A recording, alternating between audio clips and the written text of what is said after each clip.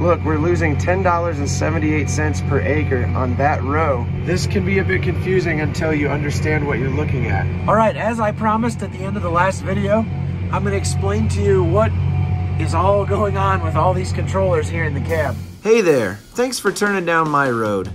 If this is your first time here, my name's Carl. My little brother and I both work for local farmers full time, but we both also farm together with our cattle herd and our hay operation. If you don't have the joy of farming yourself, I'd love to help you experience it through this channel. Whatever your background, you found the right place. This is Dodge Brothers Farm and Ranch.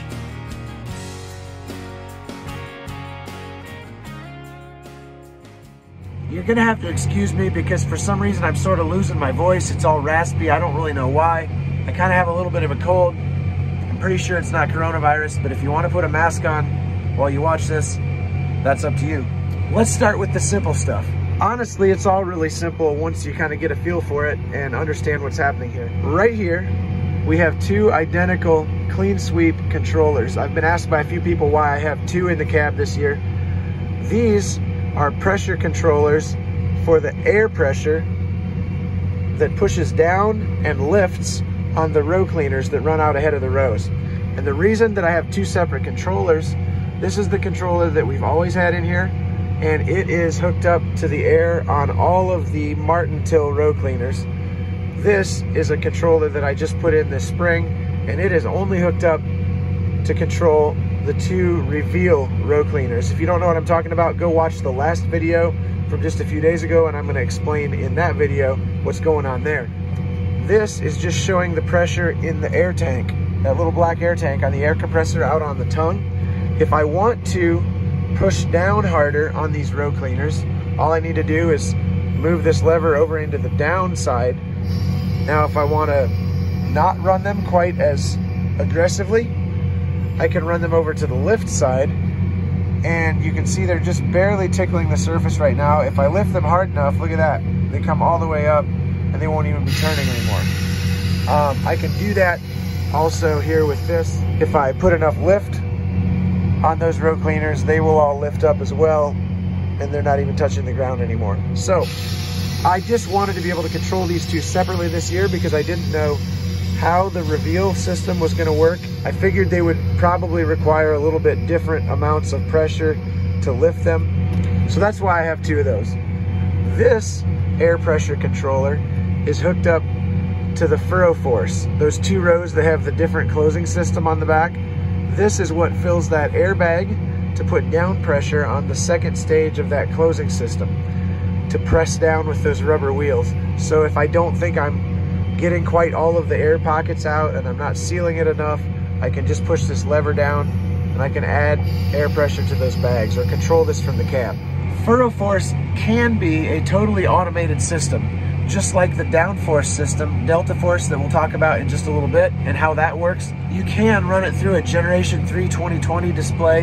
You can have that control the down pressure automatically on the second stage wheels. You can have it sense how much weight those wheels are feeling, how much they're carrying, and it will adjust that automatically, but you don't have to. Now, this is something that I didn't understand before I started this demo with these two Furrow Force rows, and a lot of people don't understand. You don't have to even have a 2020 display or an iPad or anything in your tractor.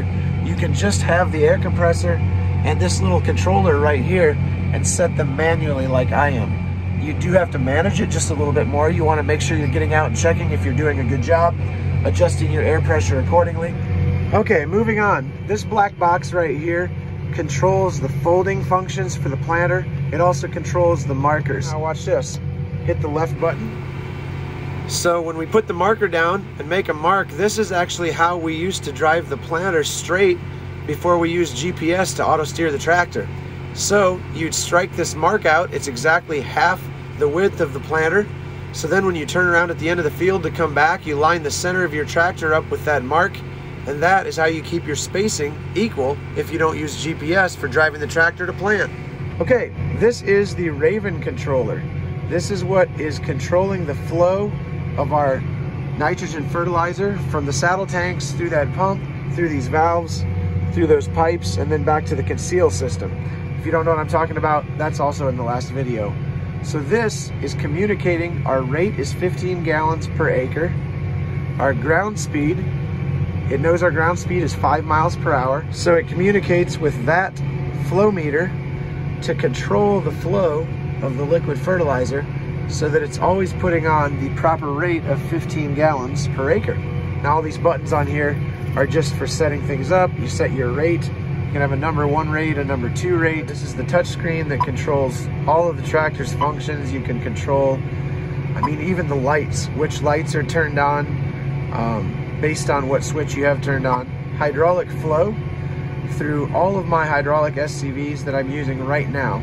The number 1 is actually running the big blower that blows the seed out from the big tanks out to the rows. Number 2 and 3 are running the vacuum motors. That's those black discs out on either side of the planter. We have a left vac and a right vac. And then number 4 is running the hydraulic pump down there that pumps the liquid fertilizer. Okay, this is our AMVAC controller.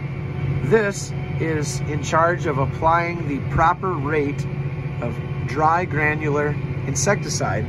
That's what's in those white boxes on the back of the planter. And each one of those units has an electric meter on the bottom of it. And this is controlling all those electric meters. You set your rate right here, and then you do your calibrations through this, and it documents all of your field coverage, and you can download those files later. So that's what we're doing with that.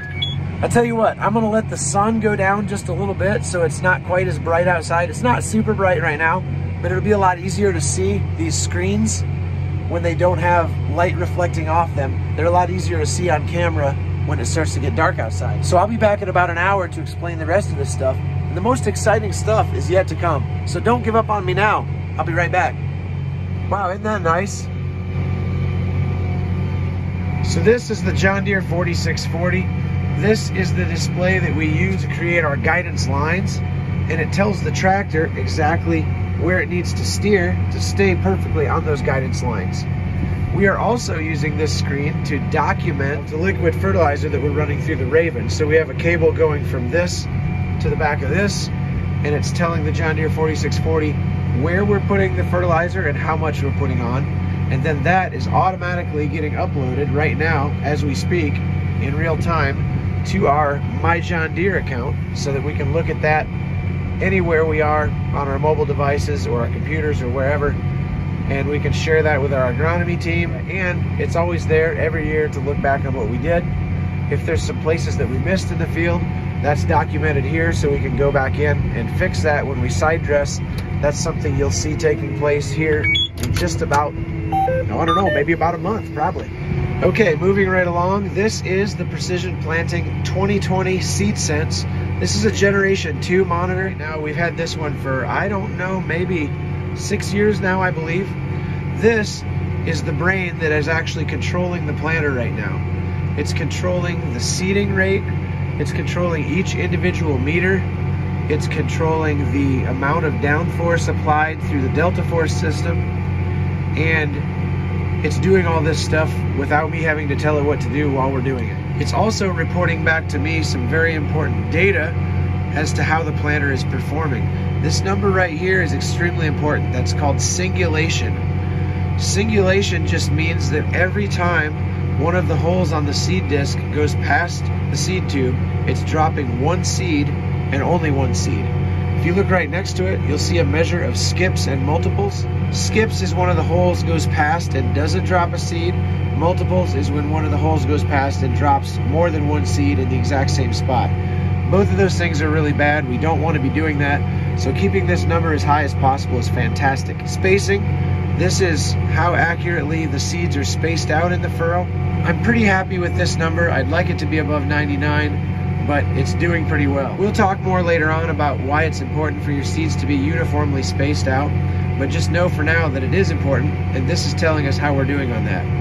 This is our population, how many field acres we've got done, how fast we're going. This is the vacuum reading from the left and the right side.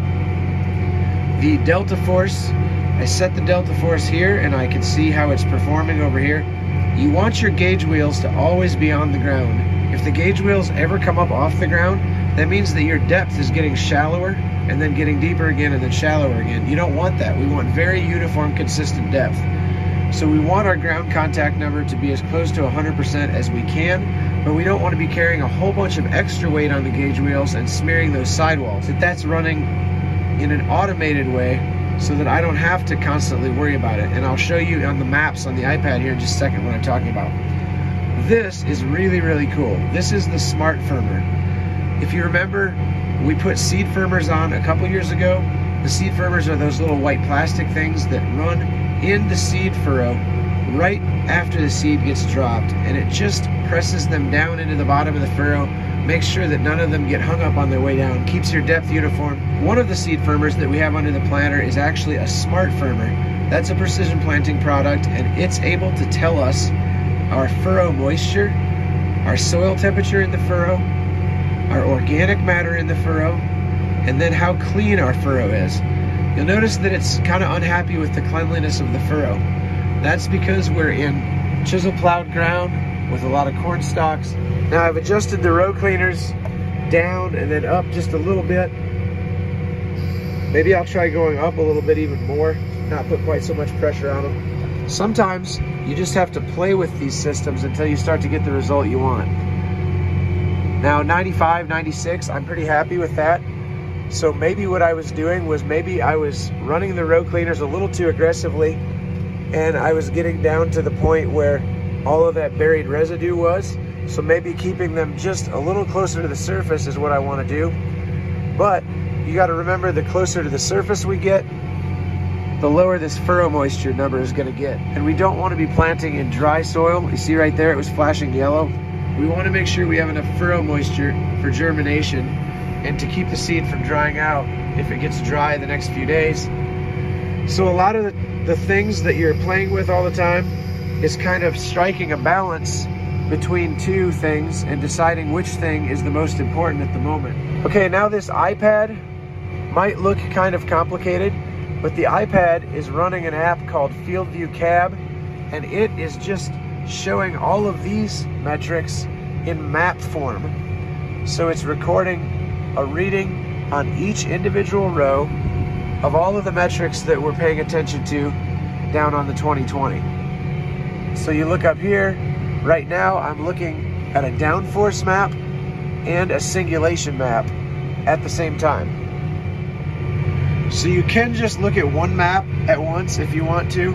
And all of these numbers that are displaying over here, this is just the same thing that you're seeing down here displayed on this screen. So a lot of times I push that out of the way because I'm looking at the 2020 a lot as well, and this gives me more view of the map. And I do like to watch two things at the same time.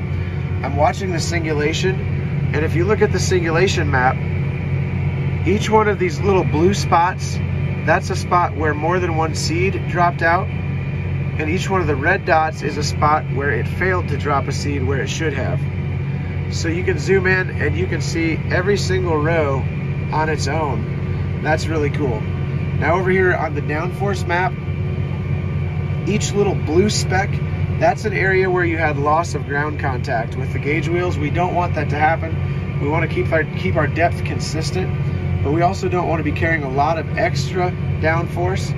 So I like to watch this map when I'm getting into changing soil conditions, make sure I'm not losing ground contact, but I want to make sure I'm not carrying a whole lot of extra. Let me just purposely sabotage it for a second and show you what I mean.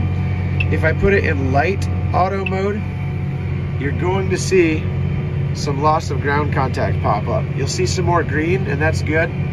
That's optimal downforce, but you can see we're getting a lot of little blue spots. That's loss of ground contact. We don't want that. So I'll put it back into standard mode. I'm pretty happy with how it was operating in standard mode in these soil conditions. Okay, some of the other things you can look at. You can look at applied downforce. So if you look at applied downforce at the same time as downforce, this can be a bit confusing until you understand what you're looking at. So the downforce map over here, this is how much weight each set of gauge wheels is feeling pushing down on the ground.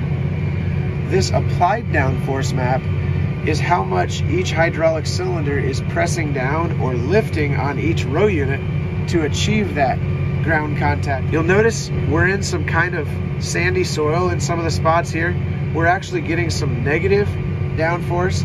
This is lift. If you look at the purple, these are areas where that row unit was actually trying to lift itself a little bit so that it wasn't carrying too much excess weight. And then you go up the gradient here, and these are some areas where it was pushing down between 250 and 338 pounds on the row, just to keep it in the ground enough to keep those gauge wheels in constant contact.